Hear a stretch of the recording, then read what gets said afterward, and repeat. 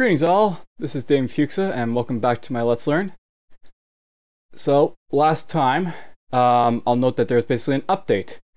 And what happens when there's like an update, it basically renders all your older versions basically, they're unavailable to you unless you like basically go back to the older versions and load them. When you load them up, they will load up into your current version that you're basically playing. And you can continue playing with them. Sometimes if you are playing a version where they can't be uploaded into a new version, they don't work. And in such a case, you can't use them. But you can go re-download the older client with the previous update you're using to keep playing your character if you want to. This is sometimes important if for some reason the update you're playing breaks your game as well. And that's happened to me before, such as in the higher Northville run. Right now we're in the Ruined Halfling Complex. This is right after Lake from there. And the Ruined Halfling Complex is an undead themed dungeon. I'll note that we're keeping on the Wizard's Steel Ring of Tenacity here. And for the most part, this is a, how can I say put it? This is a good example of a dungeon where you basically have to fight a special type of skeleton. And he's going to be really tough when we find him.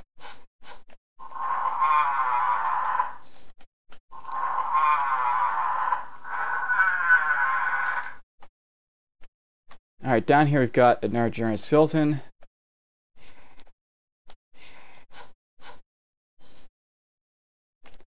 And another generic skeleton will let him just come to us. I actually found a blade there. That's a great sword. I'll note that, by the way, there's some very special type of swords and such. The Colarium, or whatever it is in this case, this intricate blade is practically long and almost as wide as your body. Yet contrary to its size and apparent girth, is not only light, but threatens to escape your grasp and fly away. You will need to be really strong to keep it grounded, or really big. So this is a very special type of weapon. It says in blue at the sort of like below all the description of what it does.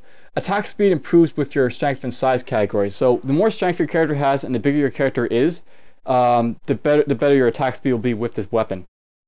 It also reduces your fatigue and other stuff along with it, increasing movement speed and maximum endurance. It's a really nice little blade, but of course it's not for us. But it is a very interesting weapon to sort of point out that there's some weapons that are influenced by like your size, for example. It's probably gonna be one of the few instances where I can say size is gonna matter somewhat.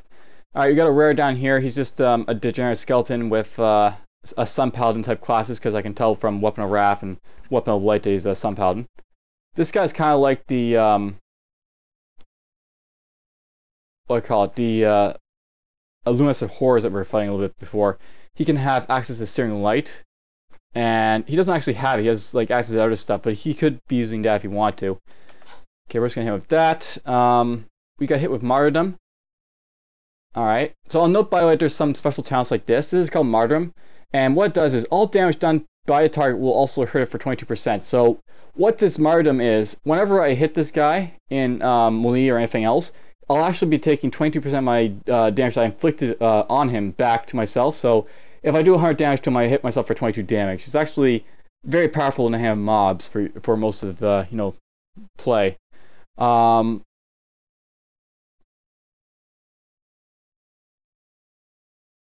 Alright, it looks like I'm stationed right here. So what I'm going to do, we're actually going to drop... Actually, I don't want to drop that because I've got the volcano on me, or the Martyrdom on me. I'm almost blind. So I'm actually being slowed by gloom and other stuff that's happening to me. I'm actually kind of in a bad spot because I've been blind yet again. We're going to use Raft of the Woods. I'm just going to start marching away from this guy. We're slowed so he'll be able to catch up to me and possibly hit me a little bit, but luckily it doesn't seem like he's being able to do so much as that. It looks like this will go off next turn, and we know that this doesn't inflict anything, so to speak, on me. This will basically hit him at the end of the turn, so basically I didn't get hit by that buff. So there's this guy, basically, he's in this fire now. Just going to drop this here. We're just going to march this guy Flurry. And he dropped the belt. Doesn't look like anything special. Yeah, I just increased my light radius and stuff like that. That's okay, but not really necessary. Though I suppose it's useful in this sort of area.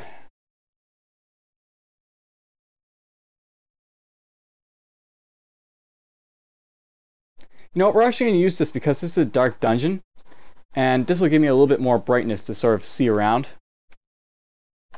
I can also put back on these boots if I want to, so maybe we'll do that. That'll give me back access to my leap, you know, to get away from stuff I need to. Not really escape. I'll note for that also that there's some ghouls, and they're basically they're like zombies in this game. They're basically decaying corpses reanimated to attack you, in every sense of the word. They're a little bit slower than you, by the way, as well. They move at a slower speed.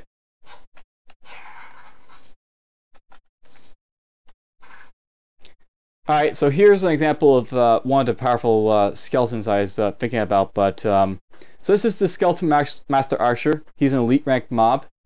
He actually has very special abilities. As you can see from up here, he actually did something called pin to the ground. And what this did was it actually pinned me to the ground and made me unable to move. He's also firing something called crippling shot afterwards, and that'll be able to cripple me, which is also bad. But we're not going to let that hit us. We're just going to use Infusion Wall to get rid of the pin stats, and we're just going to charge this guy with Rush. Now, these guys are also very special. You didn't really see it, but you'll probably see it on the next guy I sort of fight.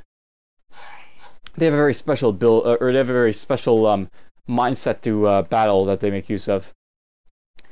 Here's another ghoul. He's apparently an arcane blade, so yeah, he has spells. We're going to get rid of that, I think.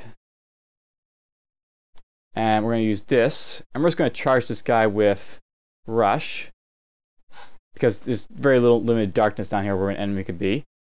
He's dazed. We're going to dirty fight him. He's stunned. We're just going to flurry him, so he wasn't too tough.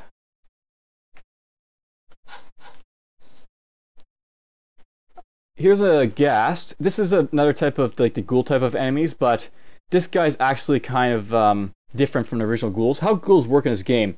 There's essentially just the regular ghouls that just run around. They just, they're slower. They're lumbering hulks of rotted flesh and stuff like that.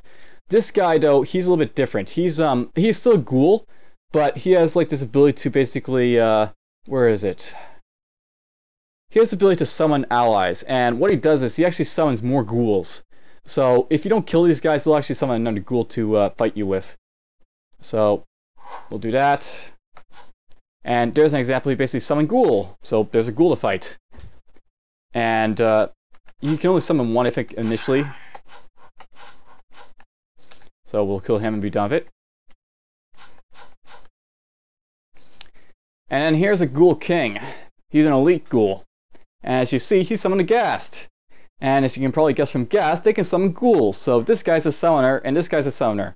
So this guy's summoning summoners. He's not fun.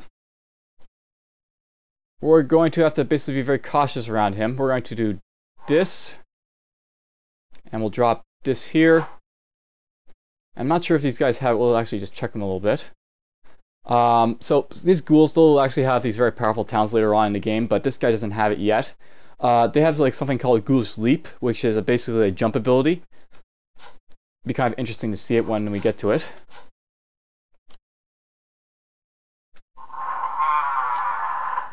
Okay, we're in our Ghoul King, and he's summoning in our ghast. And the ghast summoned a ghoul.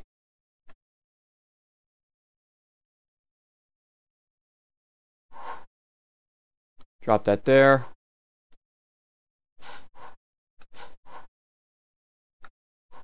And yeah, as you see, he'll just summon our ghast if I let him do so.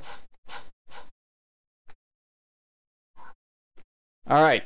Good old skeleton warriors, they're basically the same as before. Bad. But this guy's also rare, so this guy's a Reaver enemy. He's got the ability to do like what is it? Corrupted Strength here. So Corrupted Strength is an ability that lets him dual hand one-handed weapons, so he's going to have higher damage output as a result. Gonna have to watch him, but hopefully he's not going to be too much of a threat. We're just going to activate this, activate that. We will rush him, and he actually crippled me a little bit there, so we'll get rid of that. I'm going to basically hit him with Flurry and finish him off quickly. I'll note that this part of the game, by the way, that Flurry starts to pick up a whole lot more importance, so I might actually, what I was thinking about doing is maybe going after Blur Sight to level this up to get more defense, but it might make sense to level this up to 5 of 5. just because this is a very powerful like one-shot ability on most enemies, and I'm already, as you can see, using it quite a bit to one-shot enemies when I want to. And we didn't actually see the enemy I want to really showcase here, but whatever. We're just going to look through the rest of these rooms.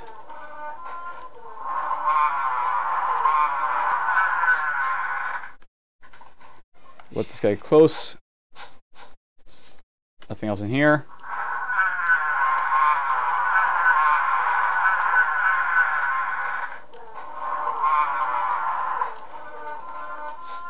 Do you love the sound of opening doors?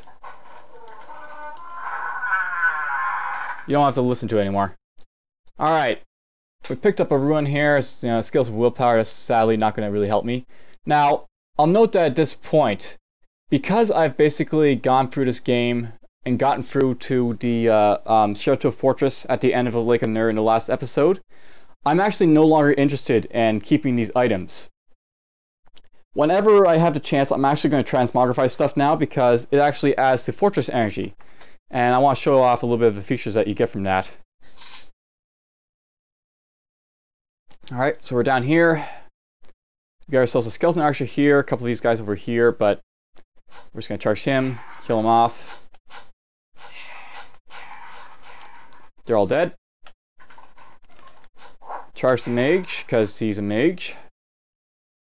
Alright, so here's the Master Archer again. Hopefully what's going to happen here, you'll be able to see what he basically, what his mindset's supposed to be more or less in this game. Just going to do this. And that skeleton tried to use Stunning Blow, but it failed luckily. Alright, so here's the guy. He's moving away. So this guy will actually try to flee from your character if he gets a chance sometimes. And what I mean by flee is that he'll actually move away from my character. So if I shall step this guy, he's shooting me normally there, but he's more or less, he's a fleeing type of enemy. If you imagine like this sort of like Diablo 1 type of concept where you had like those goat demon type enemies that you fought in like the catacombs, they would basically flee whenever you got too close to them. They also did in like Diablo 2, I think, as well. And that's the sort of concept these guys sort of have. You missed me there, that's good. We're actually going to wait from there. But as you can see, he's playing a very dancey type of game. He doesn't want me to get close to him. If I get close to him, then he responds by, not letting me do anything. He runs away. And these guys popped up, and we got stunned! And poisoned. Now luckily he, if you use corners, obviously, then this guy can't really do anything to you. So I'll kill him.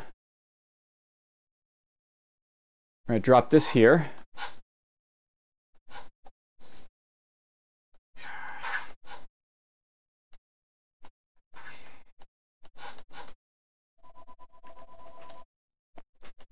There's a giant skeleton there. Well, my phone's being ringing. Sorry for that interruption. So, well, I guess I'll talk a little about the interruption. That was just a phone call from my mom. She was asking a little bit about my power and cable and all that situation. I'll note that this episode is actually being recorded right after the windstorm, noted from my Let's Talk, if you look at those. What happened is that there's a windstorm last night, and it actually knocked out my power and my my internet. So as a result, I wasn't able to do anything uploading-wise. Not that it really matters. I don't have to upload every day, but it's something to sort of like, consider. All right, we got two skeleton mages up here. We're actually going to move here, move here.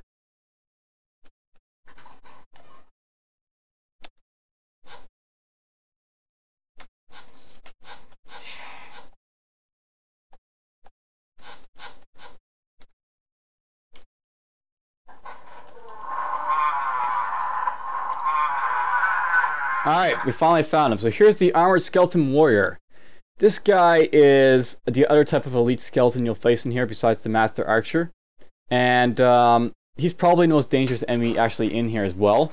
He has the ability to do a couple of abilities that are, really disheartening to be hit by. He can block, he can disarm you, he can also riposte, and he usually has like a ruin or something on top of him as well as the stun here. The Armored Skeleton Warrior, they're basically, how can I put it? They're basically tanks, and they're actually quite powerful at some points in the game. And yeah, they'll use shields every so often as well, if they have that ruin or anything else. We're actually going to wait for that to go off. So we'll actually go here.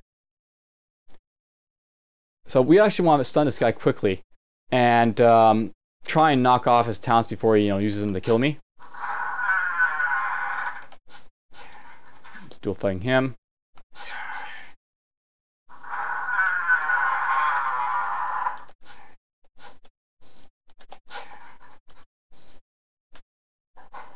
Alright, that's going to be it for this level, unless there's anything to explore up here. Which of course there is.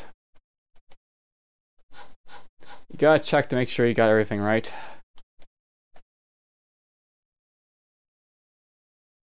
Would there be anything up in this corner?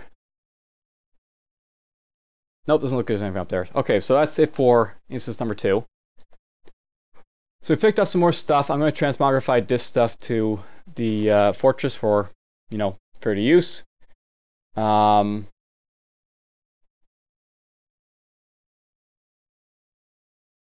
Nothing in here really interests me at all, so we'll sell it all to the transmogrification chest.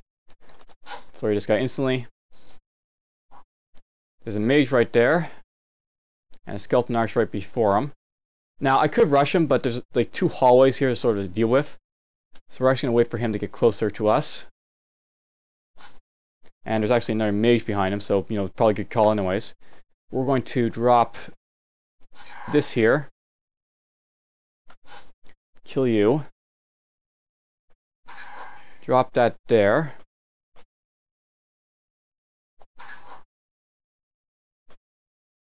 There's another mage there, so we're actually going to just hold off here for a little bit for this guy to sort of approach. Kill him. There's a ghast, but whatever, he's dead. Most of this stuff I'm sort of meleeing, but you may want to, in this situation, use other talents if as necessary. Like against these skeleton warriors, it's almost always advisable to use some sort of disabling talent to prevent from stunning you. Something hit me for acid damage there. Oh, we've been hit by this guy. So this guy is, he's got golem resilience, he's got acid infusion. This guy is an alchemist. He has the ability to basically, how can I put it? He has the ability to throw bombs, basically. Potion mixtures at you, so to speak. You're going to just rush him, and we're actually going to... I'm going to do this, I guess. He's got one of these guys behind him as well, so that's going to be an issue as well. But hopefully we can just, mosey on through him easily enough. Going to drop this here. Now, he's an alchemists are basically a special type of rare where they always have this golem, or anything really with, if you're an alchemist yourself, then you'll have a golem accompany you. And these golems are basically a sort of an assist type of mob. That basically, if they're working for you, then they kill enemies for you. If they're, part of the enemy, then they're summons of the enemy, so to speak. But they're permanent summons. Unlike like the regular summons that you've seen, like they say the ghast summoning the ghoul there, this guy will always exist unless you kill him. So he doesn't like destabilize and run away or anything else. He's just a really powerful type of character to sort of deal with. Okay, so this guy's on us. We're just going to stun him and kill him apparently. So we'll kill his golem. Kill this guy.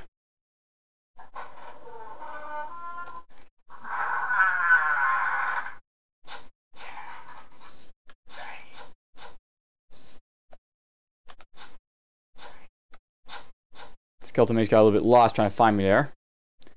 Oh, okay, so this will sometimes happen, but we just ran into a bone giant. This guy's kind of rare to find in this dungeon, but he does sometimes exist. This is, what can I say about bone giants? Bone giants are basically very, very big undead, bone monstrosities type of things. They they have like the ability to stun you, and they have like bone armor, which basically lets them create a huge shield early on. And they also throw bones. Eventually these guys become like laughing stock, so to speak. They're kind of weak later on, but earlier on they can be very, very dangerous. Especially if that stupid bone shield he's put on. As you can see, it's got huge duration on it, so that'll take forever to basically, you know, wait out. But whatever. Drop this here. Kill this guy. Luckily, I don't really have to worry about him having a really huge duration on his damage shield because I'm such a high damage character anyways. I can try stunning him. He resisted the stun, so whatever. And I'll note that he basically hits very, very hard, so we're actually going to have to run away from him a little bit here, I think. Just to get my health back a little bit. We're going to actually, I think, wait for his damage shield to go off at this point. So, by the way, they like to throw rocks at you. No. I'm going to drop this right here. Okay, there. He's finally got theft off. We're actually going to use Wrath of Woods now. Going to use regeneration because he hits really hard. Because, you know, they are very threatening early on. And we're just going to hit him with Flurry, and that'll actually hurt him a little bit. And let's try this. I don't think these guys bleed. Or it doesn't really matter. He died anyways. Well, he's out of the way. If you see those guys early on, just be very careful of them. You may want to just, you know, wait till their damage shield falls off. As necessary, do other stuff. If they spawn as a rare, then you should just probably run away automatically because they'll be very, very threatening. There's a staircase down. There's summoning little ghast here.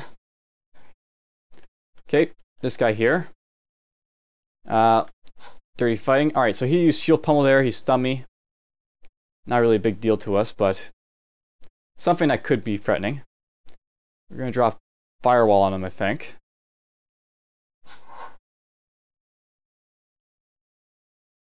I'll drop this as well.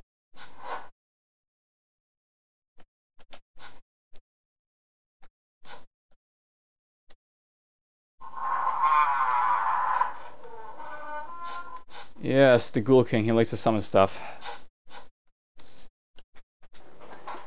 Ghouls also have quite a bit of HP, by the way, as well. So I basically try to flurry him down instantly, but it's very unlikely I'll basically get an instant kill flurry if I, you know, use that straight away. You almost always have to hit him with something else to take him down. That's okay, but I think we'll actually sell this to the transmogrification chest.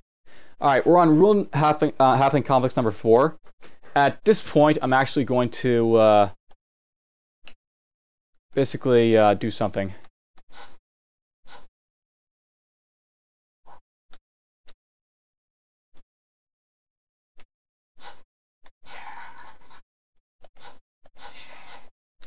Oh, stun him.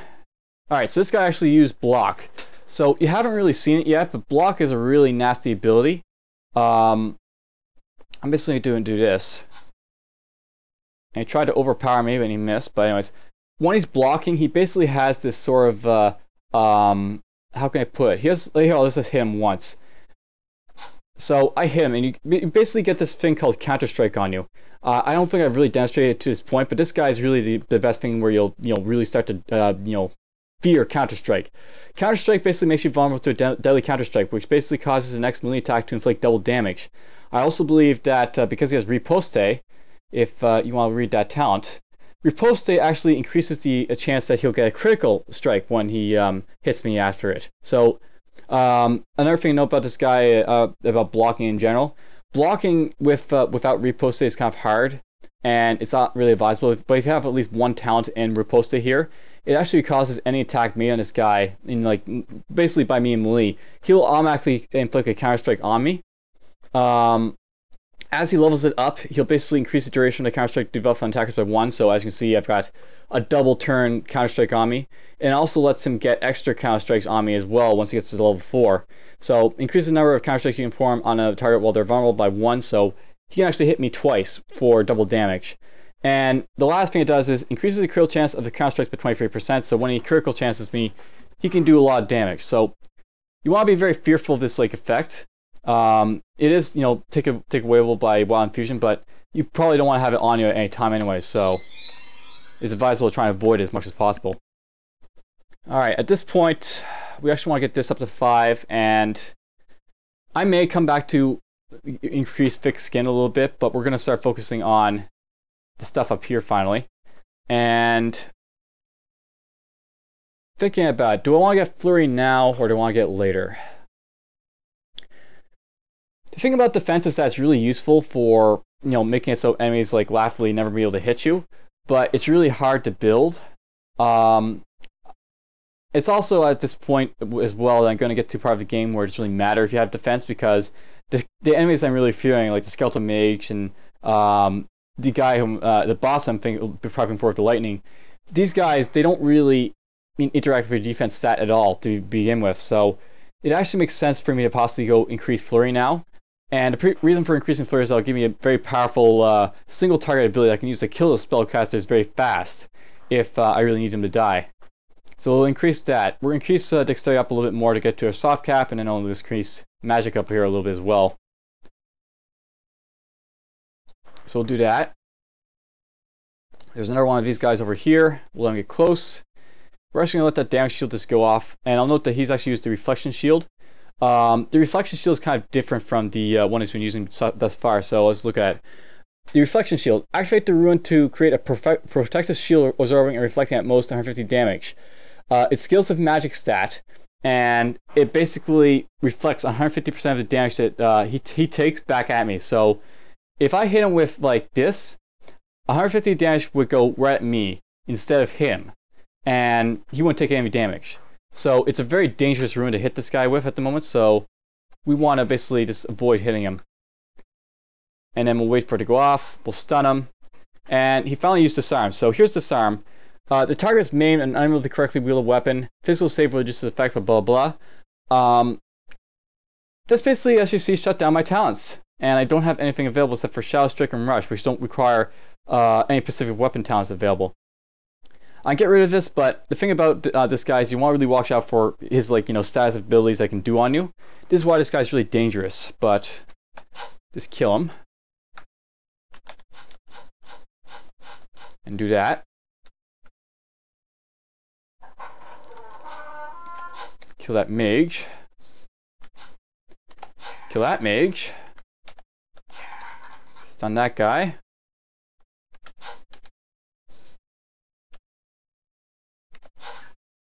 Oh, there's a guy I just sort of ignored there. So we're going to have to back off from this guy a little bit. Back off yet again. And yeah, he's going to try and run away if I don't get on top of him. So we'll kill him. I should probably give skeletal archers a little bit more due notice than what I've been giving them. The skeleton archers are actually, or not these guys, but the master skeleton archers are arguably just as dangerous as the armored skeletons in here. As much as you know, these guys are also dangerous as the skeleton mages. By the way, this door down here at the bottom of the level, we're not going to open it yet. That room actually down there leads to the boss. But there's actually something very special about this boss, so I'm actually not going to actually fight him at all. Activate this. We're going to rush him.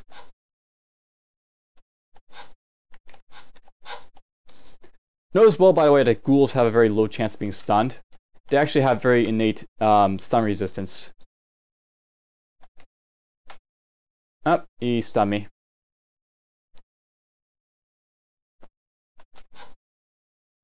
I'll note that this guy resists my stun twice. So this guy here, he's actually got fairly good physical save, as you can see. So stunning him is actually really hard. This guy's actually a bulwark. He's actually probably the really most threatening type of enemy you might potentially face that you might not actually expect to be threatening. They actually have the ability to use something called shield wall, and this will increase their defense by 28 and armor by 27. They also have some other stuff like shield pummel and shield expertise, which lets them basically do more damage with their shield type talents. So this guy's actually kind of dangerous. but he's not really dangerous in like, you know, the unique way of like the guy's spellcasters being dangerous. They'll do like lots of damage. This guy's dangerous because he's really hard to like, you know, sort of pummel to death because I can't stun him. Luckily, I can just, you know, rip him apart, but he could have been a lot more dangerous than that. Along with other monsters, for example. Alright, that's just Insidious Poison Infusion. We're not going to use this. I was checking it because, you know, he dropped a dagger and I want to see if it's any good. And we come to this guy here. Alright, well, this is a ghoul, so we'll look at this. So here's like their like sort of thing here. So ghouls are very resilient. They can't take any more than 70% of your damage at any given time. So this guy, I can't hit him for more than whatever his health is. He's got 639 health. If I was able to do, say, a thousand damage type of attack to kill this guy, it actually wouldn't kill him.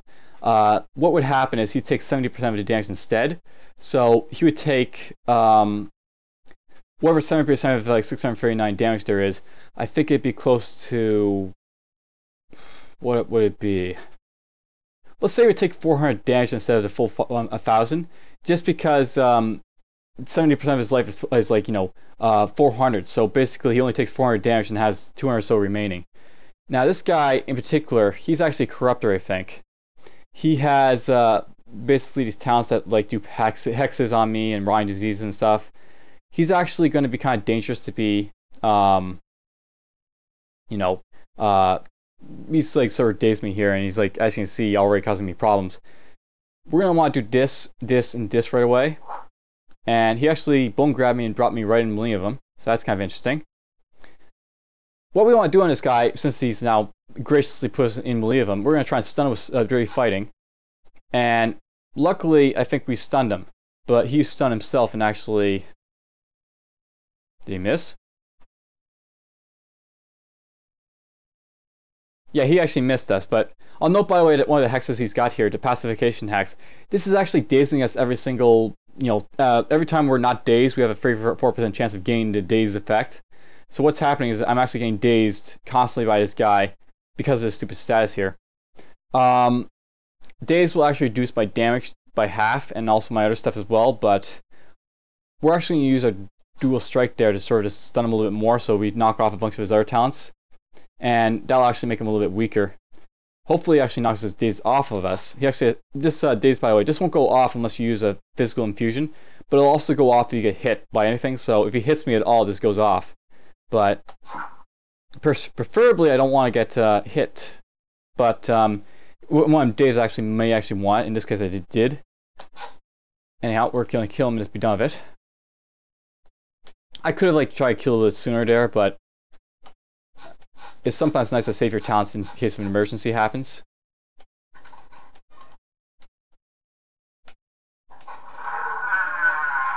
Alright, we got a rare skeleton archer. He doesn't have anything sort of letting me know where he is, but... Well, this is going to be odd, but this guy, I think, is a berserker. He's a berserk skeleton! Or maybe he's an archer, I can't really tell. It doesn't really matter, we're going to rush him. And he actually heaved us away there. He's launching flare at us, which is not going to be fun, but we're going to use Shadow Strike to get right on top of him to kill him. So yeah, he wasn't really much of a threat to begin with, but...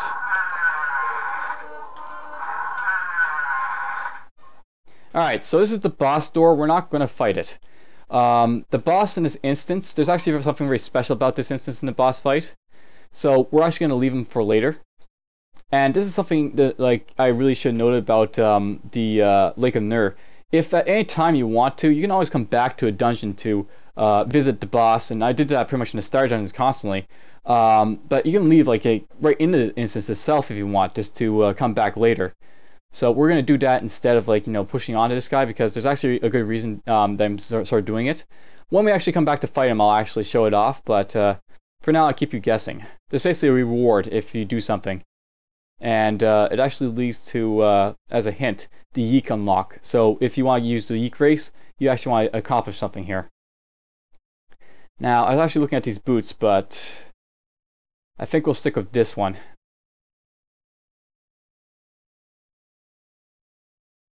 And we'll just push on. I'll note, by the way, you get an achievement if you get to 1,000 gold. So I got to 1,000 gold accumulated. There's an achievement for it. Now, at this point, there's a couple of things I might do, but you should, I'm getting to a point where I actually want to check my Brotherhood of Alchemists to see what ingredients I might need. I'll note that from before, I can't really do anything for the guy in Dirt because he needs a Rich Stinger.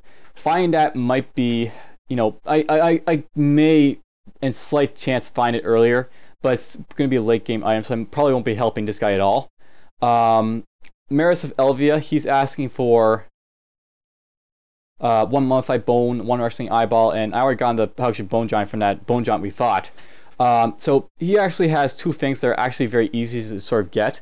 The mummified bone is actually something that you can get from the Elven Ruins, and you just have to find a mummy and kill it. The wrestling eyeball, that might take a little bit, you know, of like waiting to do, but you basically find wrestlings from just randomly, you know, from a dungeon.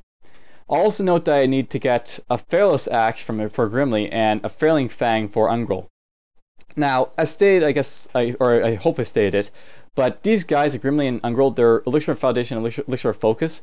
These are probably the most important elixirs that you want to make front and center. And I have the ability to sort of get the Pharaoh's Ash right away. What we're going to do, we're going to actually go to the Market of Spellblaze. I don't advise doing this very much, but basically, the Market of Spellblaze, boy. The Market of Spellblaze is a spellcaster area. You basically have to fight spellcasters like these guys that you already fought. You also have to fight elementals like these guys. And in this case, we actually have a Slipfist right there. He's actually level 27.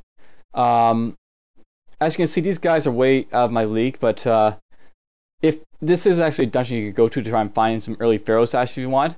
Sadly, because of the entrance here, it's actually, you know, it's not looking good. We're actually going to immediately exit the dungeon. I'll note that if you just peek in and peek out like that, you don't get attacked. So that's basically a free way to look in there and see how difficult that might be.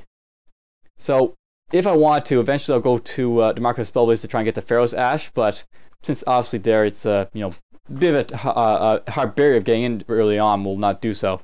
The Failing Fang, that's also potentially a late game item, but not as late as the Rich Stinger. We might get this earlier, but we'll see. So I just want to touch on that before doing anything else. Next time, I think what we're going to do, we're going to go to Daikara. I'll actually just jump in here for now. Okay, good. I'll note that this is actually very fortuitous for us because of the fact that we got Market of Spellblaze being very hard to enter. When you see this like sort of message pop up, it actually means you've gotten the alternate Daikara. It actually means that we'll actually be able to find Pharaohs in here. So I'll be able to find the ingredient for a Grimly here, the Pharaoh's Ash, in this place eventually. Luckily, hopefully. All I need to do is find a fire elemental, and they'll spawn in this area because of the alternate instance. Now, before I go, I'm just going to do a few things. I don't really need light radius for this area. It's helpful, but not really needed, because this is like an outdoor area. As long as it's not night, you can basically see in here. We're going to basically put this on instead. No. We don't put that on. And I'll note this is actually a fairly good instance to maybe have lightning resistance on. So we're actually going to put these boots on. And the reason I'm putting on these boots is because they do have lightning resistance on them. So I'll be able to get a little bit benefit from that. They also have temporal resistance on them as well. And this is actually the only real instance where I'll say temporal resistance is actually possibly going to be useful to us. There's also another instance, but you'll learn about that when we get to it. We're also going to put on our Ring of Clarity here, which will actually give us a little bit of a boost in confusion immunity. And we may want to get this here. Let me think. Confusion's how can I say about confusion? It basically runs off the mental save, so this is actually not really worth having on in here because we have a high chance of getting confused. We'll actually take that off, and I'm actually going to put on something else. I could put on this for a little bit extra life, and pinning a knockback, that's actually kind of useful. Or I can put on like this Pixie Ring of Sensing over here as well. I think we're going to put this on for this instance, this one more time, this ring. I'm probably going to transmogrify this ring after this instance because there's not going to be a whole lot of use to me, I don't think, afterwards, but we'll put those on for now. And we're not going to worry about this here, I don't think. Can't put it on because I apparently got rid of the strength item I need to put it on with. And that'll be pretty much it. So that's going to be it for this specific episode. Next time we'll move on into Daikara. And I'll note that Daikara is much like the Old Forest in a way. Other than the fact that it's open area, it's also got... well, I'll get to it when we get to it. See you in the next episode.